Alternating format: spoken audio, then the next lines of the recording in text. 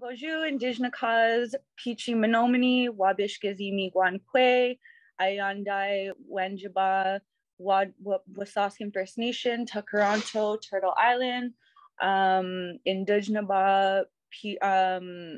So what I was telling you was that my name is Robin Rice, Pichi Menominee. My spirit name is Wabishkizi Miigwankwe. And I come from Wissahickon First Nations, which is Perry Island, Perry Sound. That's where all my family's from. I am, like, we did originate not from Perry Sound, but from North America, like Turtle Island, but in the States. So we traveled to Perry Sound before colonization started. Well, around the same time, and when we reached to our destination, that's when the settlers wanted to scoop up our piece of land on that side, so in Perry Sound. And the reason why they did that was because our lands were filled with fishes, fisheries, and minerals. So that's what my reserve, my community is about on Wissahickon. So I do come from Wissahickon First Nations, but I was born and raised in Toronto, Ontario. I'm a single mother to a 15-year-old daughter. And also I was a student who graduated the transitional year program at University of Toronto. And I'm a big person, not a big person, but I have a lot of leadership skills, and I do a lot of community work in the Indigenous community of Toronto. And also I come from the Otter Clan, which I've explained lots and lots of times. Otter clans are little otters that are beautiful, and they're playful, they're educational. Their clan purposes are to educate the community and to educate those who don't know about our culture in general. And yeah, so I'm really upset because I haven't really seen my hair like this. Usually in my jingle dress, I have long braids. They're actually wrapped around in otters. So maybe next week, I'll show what I do with my hair and show hair teachings that go along with this jingle dress. So I cut my hair because I've been going through a lot of stuff, and as Indigenous people, we do cut our hair, not very like short or whatever. Like I literally cut 2 inches. It's down to there, but I wasn't able to braid it out today just because I'm super busy. So what I'm wearing today is actually called a jingle dress. And I'm actually gonna smudge first before I talk any more about the jingle dress. And I usually do smudge every time I start off a space. Most of the time I smudge. And the reason why I smudge is because when I start off in a space, I want it to be a good space, a happy space, something that people aren't nervous of, or I'm not nervous of, almost like a healthy space for us, a courageous space for us to come through and learn these teachings of Indigenous knowledge and Indigenous history that we don't normally get on a regular. I always find that it's best to get those teachings. Like I know in schools, I feel like they need to get more teachers that are Indigenous to continue carrying on that knowledge for ourselves, you know, and not for ourselves, but where the knowledge comes from the people themselves, right? But it's okay if we still teach and then everybody passes on those messages. So I do my eyes to clear out any negativity. I usually wash my eyes so that I could see beautiful things. I wash my ears so that I could hear beautiful things. I wash my mind so that it could be cleared with beautiful thoughts and that I could hear everything that's going on in a kind way. I rub my heart so that I clean my heart and that I use my heart and this conversation full of love. As I stand up, you'll see my jingles, and then I'll give you the teaching of the jingles that way. I can't sit because they're all around. So these jingles these jingles, there's about 200 jingles on here, and these jingles that are on here are healing purposes, and the healing purposes for these jingles were created back in 1918 to 1920, the year 1918 and the year 1920. And that's when we had a disease that was going around called the Spanish flu. And the Spanish flu is pretty much when this jingle dress, which a jingle dress is a dance of, it's a healing dress. It heals the community, it heals our people who aren't able to dance, who aren't able to walk. We heal the people that are sick, we heal the people that aren't healthy, that have not healthy, but like any type of sicknesses, diseases, anything, to pray into these jingles so that we could actually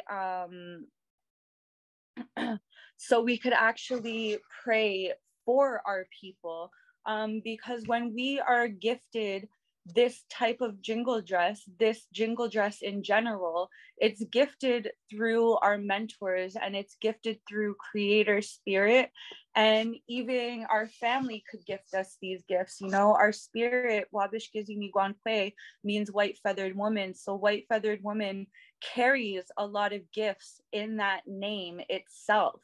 And one of those gifts is carrying the gift of a bundle. So we have a bundle, and in our bundle lies something like our jingle dress, our medallions, our earrings.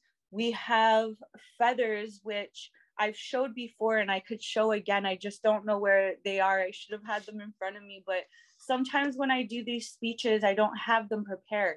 It's usually whatever I think about and whatever comes out naturally. That's what I want to explain to everybody. So I'm kind of, so this dress came out when the Spanish flu came out. And when this dress came out, it actually came out with, because a girl named Maggie White was sick. She was ill and she was from Whitefish Bay.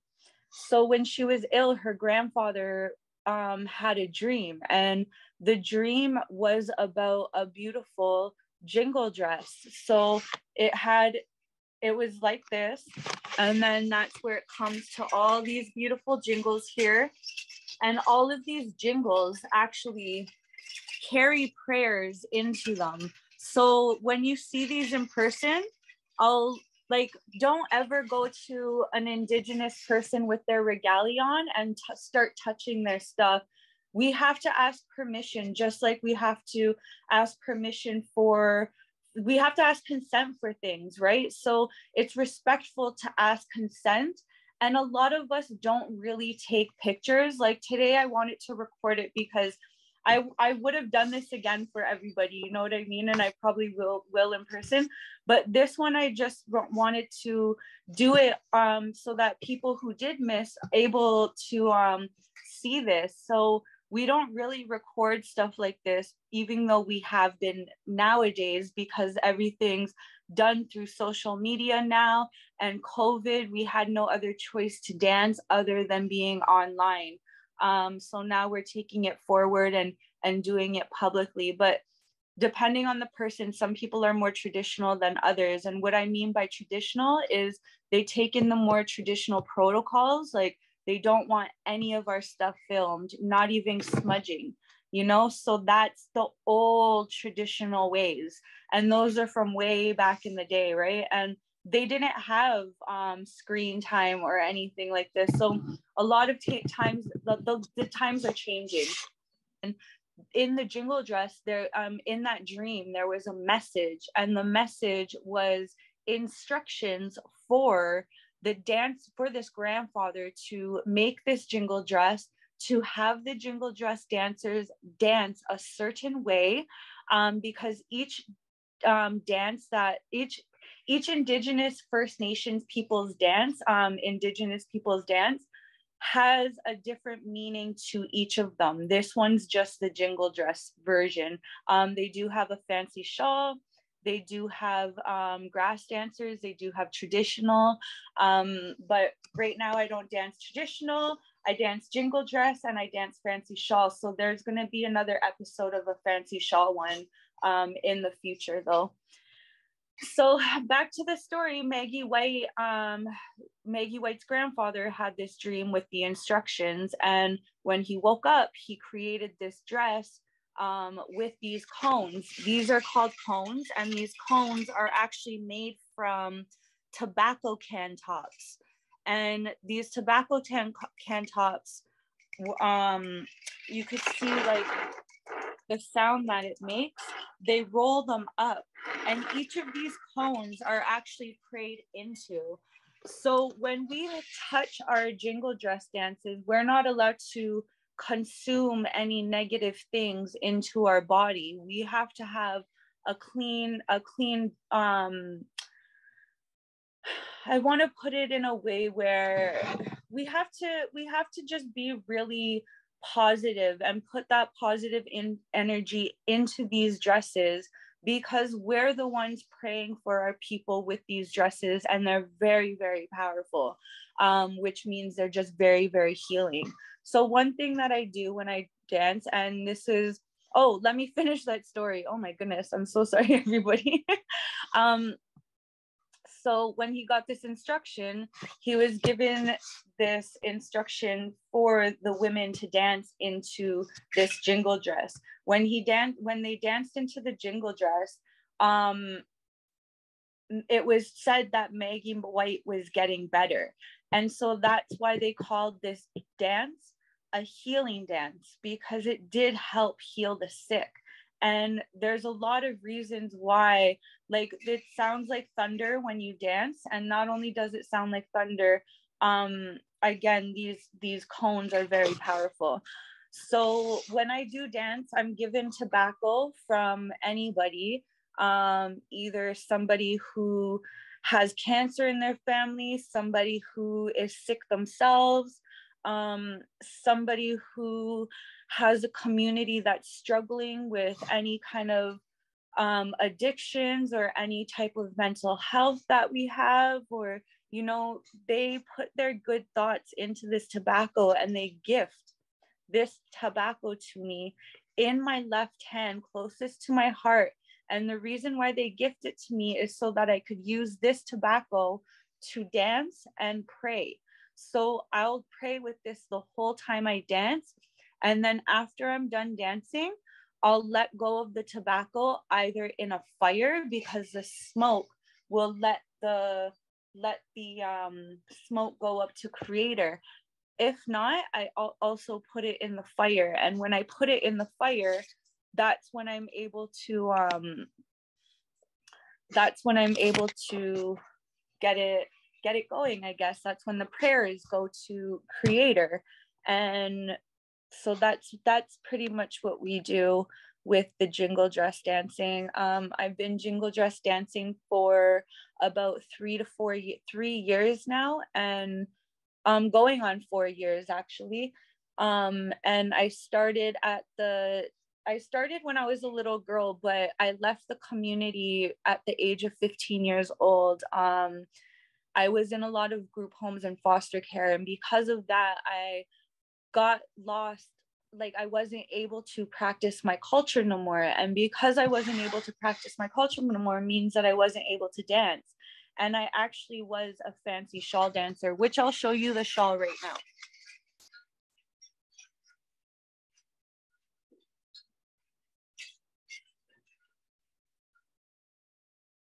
So this is a shawl.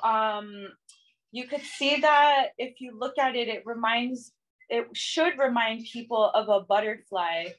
And what it does is it goes over your shoulders and you move around like a butterfly, and it goes all over the place. So I have not used that shawl as of yet to dance in it. So I'll be glad to do the first dance in front of everybody at the 519 and all the youth. My first dance I'm going to do right now is actually called a sidestep. So in these instructions that were given to Maggie White's grandfather, it was said that there was rules to follow when you dance. So when you dance, your feet don't jump off of the floor. Like they don't like go up high. So fancy shawl dancing, they actually move their feet up really high. But with jingle dress, you have to keep your feet like that. And so I'm gonna play Little Otter sidestep.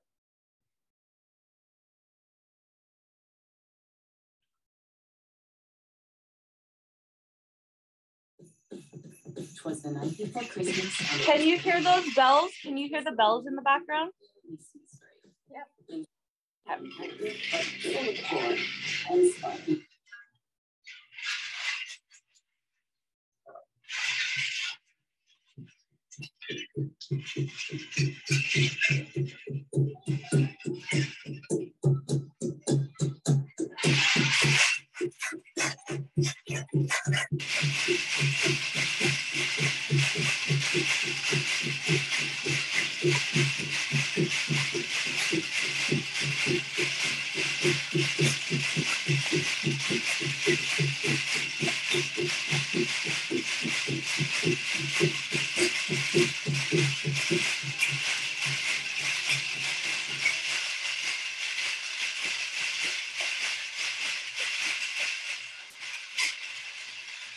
Okay, so for some reason, hold on.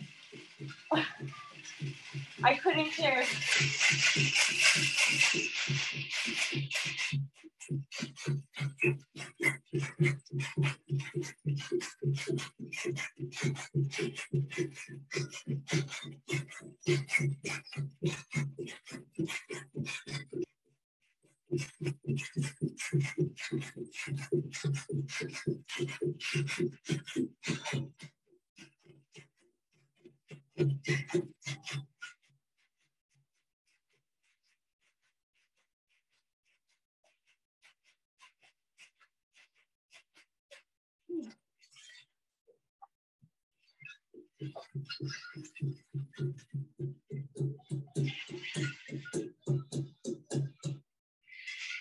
Okay. So for some odd reason,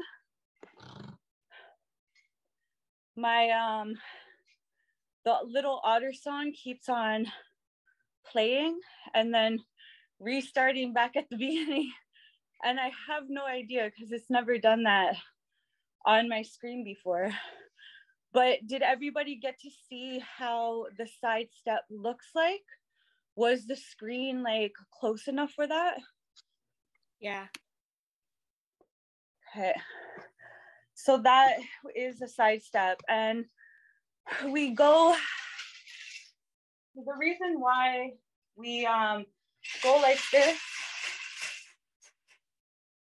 because we're going closer to the ground. And when we go closer to the ground, it's imitating when we used to hold the baskets and go berry picking or medicine picking. And so we used to be close down to the ground, picking the medicine. And then our feet don't touch our feet don't jump off the ground. So that's what, and then there's beats that go down. So in that song also, we have an honor beat. And that's usually when I have the tobacco in my left hand. I'll hold my kokum scarf in my left hand with my tobacco. And I'll also have this foxtail that was given to me at Nathan Phillips Square when we were dancing at for the residential school survivors on September, like before September 30th. So this was given to me because I dealt with something. And one thing in the Indigenous community is people always gift you sacred items. Remember when I said that we have a bundle? well, this is part of my bundle. This is part of my bundle, which is also my sacred items too. So I carry these with me. And when the honor beat comes on, you put them up like this and you just continue dancing. And so it's pretty awesome. I wish that I was able to actually do a whole song for you. So what I'm gonna do with this tobacco is I'm gonna put it outside by the tree. I'm actually gonna pray in it a little bit longer because I feel like my dance wasn't long enough because of the fact that the little otter song just kept on like replaying back. It was really weird, which is okay. So that's pretty much it for today's story. You're welcome. How heavy is your dress? It's actually really heavy. Because there's 200 cones on here, I think there might even be 225 cones. It gets really heavy and I start sweating. Like I'm sweating right now and I didn't even dance like that like long, you know. I just kept on repeating that same intro part, so that gave me a sweat right there. But it keeps you very active because you're always on your toes. You're bouncing up and down with your legs and on your tippy toes. But I also, so it is heavy because these get heavy too, the beaded medallions. These are all hand beaded by Indigenous designers. Very long process to do these. This was a matching set to these beautiful strawberry earrings. Usually I have otters in my hair, which are so long and they're actually pretty heavy as well. And those bounce with my braids and with my jingles, right? So when that's bouncing, it does get really heavy. So we have to drink a lot of water. And for those who have asthma, just have to make sure they like breathe properly or like, you know, do what they have to do to get through the dancing. But that's why they have also traditional, because traditional dancing is slower. It's just swaying. It's more for the elders. They just sway back and with their beautiful moose leather. I'll also find pictures for that one too and just show everybody next week. Well, why are there ribbons? You have loads of ribbons. The ribbons hold the jingles in place, and also ribbons. Even on your hands and on the necklace too. No, there's no ribbons on the necklace. The necklace. This is just something to hold the necklace together. The ribbons are just ribbons to represent your colors, represent whatever colors you feel like you wanna hold. Because this is dragonflies, the dragonflies represent water. So my ribbons are pertaining to more for a water feel. But all ribbons don't have to have same meaning or have any meaning at all, right? Some people may vision the jingle dress before they make it. And that's their instructions to make that specific jingle dress. So my ribbons, I didn't do this jingle dress myself. I actually bought it. And the reason why I bought it was because I was sitting at Humber River, and Humber River had a lot of dragonflies there at the time. So all of them were like chilling beside me. Like I was like, they were just there, you know, and it's a reminder of our elders as well. And our elders, not our elders, sorry, our ancestors, the ones that have passed on. So that's what a representation of a dragonfly is to me. So when I seen this jingle dress, I was like, I need this jingle dress. And I ended up getting it, and then I feasted it. But the one that I'm creating, the one that I was supposed to do 3 years ago, I stopped doing that because my best friend, which is like my brother, he passed on to spirit world, and it was an overdose. So it was really hard for me to deal with, but at the same time, I didn't want to put that negative energy into my dress. So I left it. And now that I'm coming back to it, like these are all my colors, luckily. But the other one is just going to be simple. It's not going to be as vibrant as this. It's just going to be more simple and more traditional, like how it was like when the dresses first came out.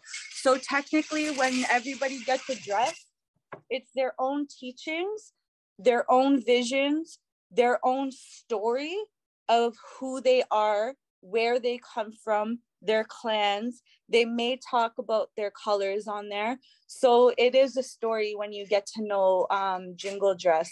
So not all ribbons have a meaning, but mine are definitely a meaning of water. And this blue is a meaning of water, right?